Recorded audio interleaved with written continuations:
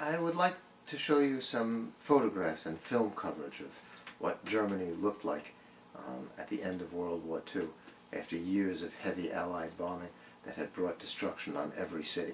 Most of the scenes that you'll look at now are actually photographs of Berlin immediately after the war.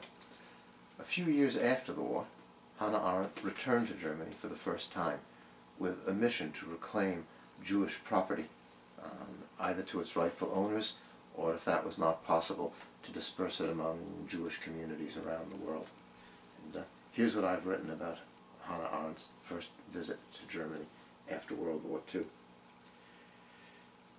She flew to Paris at the end of November, writing to Heinrich Blücher from there that air travel was indescribably marvelous, and that Paris was still beautiful and lively.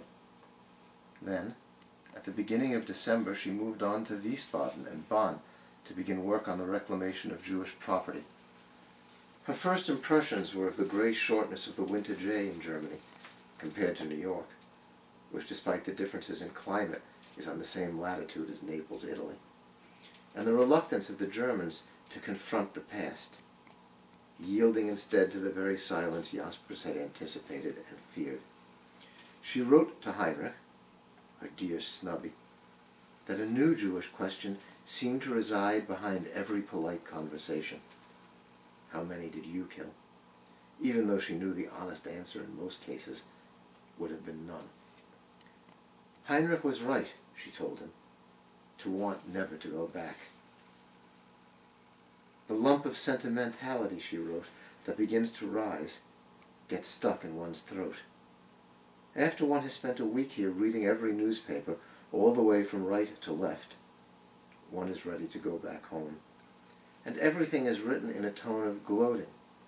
What's true is that everyone's against rearmament for participation in NATO and the Cold War. The newspapers express it more or less like this: "You see now, you suddenly want us to become soldiers, but now we're pacifists." Yet there's this deceptive familiarity in everything. Above all, the landscape. An indescribably wonderful reunion. Towns which one suddenly remembers, because one's feet know so well which way to go. Silence about the past, about what had happened, how it had happened, who had done what, was oppressive.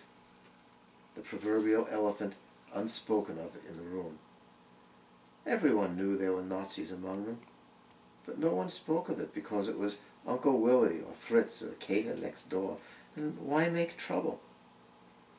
Arendt sensed that Nazi political influence was gone, and that few Germans remained true believers. But she also saw that among the many new Christian and social democrats, there were quite a few who missed the good old days of Hitler's rule before the war.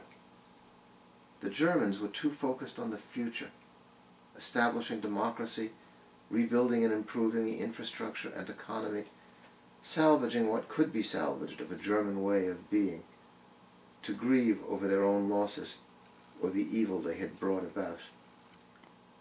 They were all living off lifelong illusions, she wrote to Heinrich, and working like mad.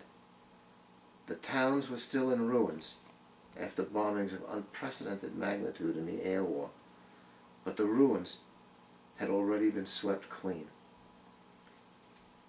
The sight of Germany's destroyed cities and the knowledge of German concentration and extermination camps have covered Europe with a cloud of melancholy, she wrote. But nowhere is this nightmare of destruction and horror less felt and less talked about than in Germany itself. Amid the ruins, Germans mail each other picture postcards still showing the cathedrals and marketplaces, the public buildings and bridges that no longer exist. And the indifference with which they walk through the rubble has its exact counterpart in the absence of mourning for the dead, or in the apathy with which they react, or rather fail to react, to the fate of the refugees in their midst. This general lack of emotion and apparent heartlessness is only the most conspicuous outward symptom of a deep-rooted, stubborn, and at times vicious refusal to come to terms with what really happened. Watching the Germans busily stumble through the ruins of 1,000 years of their own history, shrugging their shoulders at the destroyed landmarks, or resentful when reminded of the deeds of horror that haunt the whole surrounding world, one comes to realize that busyness has become their chief defense against reality. And one wants to cry out, "But this is not real. Real are the ruins. Real are the past horrors. Real are the dead whom you have forgotten." But the Germans are living ghosts, whom speech and argument, the glance of human eyes, and the mourning of human hearts no longer touch.